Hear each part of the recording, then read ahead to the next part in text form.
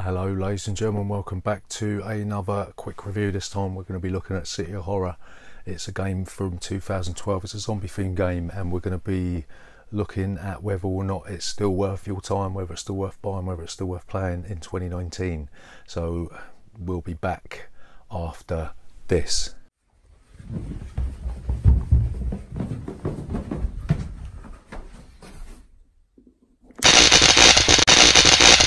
Board games 4K.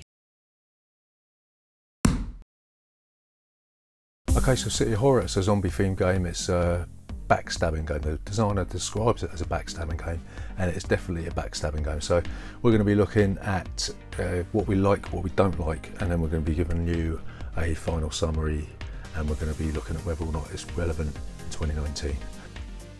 So, I mean, the theme to start with, it's got a wonderful theme. You know, you've got the zombie apocalypse in the city with all the different locations. You've got the church, the bank, the armory, the water tower, the crossroads, and the hospital. And each location's got a different ability if you can put one of your survivors there. And the survivors that you get dealt a hand of survivors. They've all got a special ability, and they're all based on typical zombie stereotypes. So you've got the housewife, you've got the pregnant woman, you've got the granddad, the little girl, the secret agent, and so on and so forth. And what you're doing on your turn, you will play a location card that you are given. You will all reveal them simultaneously, and then you will move one of your survivors to that location. But there's a limited amount of space in that location, and if you can't go there, you go into the crossroads where there is nowhere to hide, right?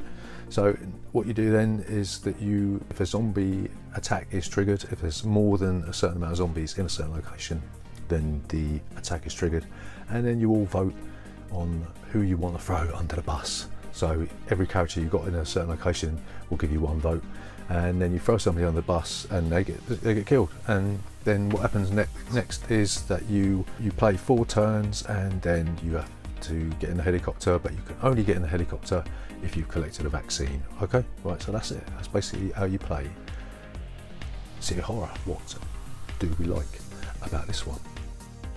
Well, the theme's really good. I mean, you know, everyone loves a bit of zombie, don't they? And in 2012, this one was it was a different class game back then. It had a zombie theme, it had a backstabbing theme. So yeah, that was always good. And yeah, thematically, you've got the 3D aspect to the board. You've got the water tower, which is always good. Yeah, and you've got some really tense negotiation in this. You know, you can make up some really good stories if you're imaginative enough. You're playing with imaginative people. You know, like one of our games, my mum had the pregnant woman. And my mate Gary, he could have, she was begging him to save this poor lady's life, you know, this unborn baby.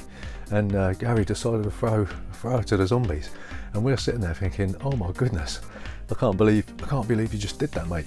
I mean, how evil are you? But yeah, he threw her under the bus. And I, you know, every time I play this game now, I'm going to be thinking like of Gary chucking an unborn a pregnant woman and her unborn baby into a pack of zombies. So yeah, you've got those little stories that you can make up out of this game, and yeah, that's really nice. You know, really enjoy that. So I mean, you got this the fact that board shrinks, it stays relevant even today. I mean, because you've got that sort of battle royale video game thing, and you have Fortnite and all that. So the fact that the armory explodes and shrinks the board, and then the water tower explodes, and then that shrinks the board even further as the game progresses. The map gets smaller and smaller, and you get more choke points and claustrophobic. So yeah, that stays relevant even today in 2019. So what don't we like about City of Horror?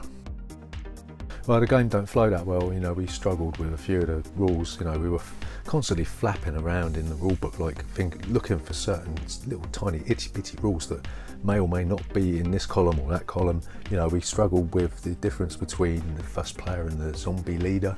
You know, that was a bit confusing, looking for the clarifications on that. You know, the fact that the game's icon driven, there's reams and reams of icons, and they all look similar, so you can't really sort of tell what's what. You know, does that mean I move a zombie to this location, or do I move a zombie from my location to somewhere, or do I move it to my location, or do I? They're not in alphabetical order, so you're looking through it all, going like, is that the one? Is that the one? Is that? I can't find it, and it does your head in, and it really does disrupt the flow of the game. So yeah, the game don't flow that well, and it's a pretty disappointing, isn't it? It ruins the immersion of the game, that aspect of this one. Yeah, I mean, some of the characters are completely useless. Like you've got the granddad, whose special ability gives him the ability to vote because he can't vote, and that's a load of rubbish. And you know, some of the other ones like the granny, they're completely useless. And it might be the case that you draw 4 useless characters at the beginning of the game, and you can't do anything. You're completely at a disadvantage. And I know that's thematically that might be the case, but add to that the player elimination, you know, you might end up getting eliminated in the first turn, and then you just sat there doing nothing for the rest of the game. And that no, that's complete rubbish. I mean, that really, you know, my mum got eliminated and my wife got eliminated, and they were just sat there. I mean, okay, it was in the last round, but they were just sat there thinking, right, okay, so I'm out of the game now. What do I do? So, no. Yeah, I mean, there's a complete lack of action cards as well. You know, we found ourselves sort of struggling to sort of find action cards to play in. And if you haven't got those, if you can't pull that rabbit out of the hat when you need to, then you just sat there thinking, well, I can't do anything. I'm just gonna die. So, you know, when the armory gets destroyed, if it gets destroyed quick, which is going to happen more often than not because everyone's playing their best cards right at the beginning of the game, yeah, then that's the action card renewal system removed from the game. And it's like the game needs to have action card access, right? And then it's not there, it's taken out of the game. So that's not good. You know, they should have had one of the other, well, I don't know, I'm not a games designer, but we just found ourselves bemoaning the fact that the action cards were effectively removed from the game. So, to summarise, City of Horror, is it worth your time and attention in 2019?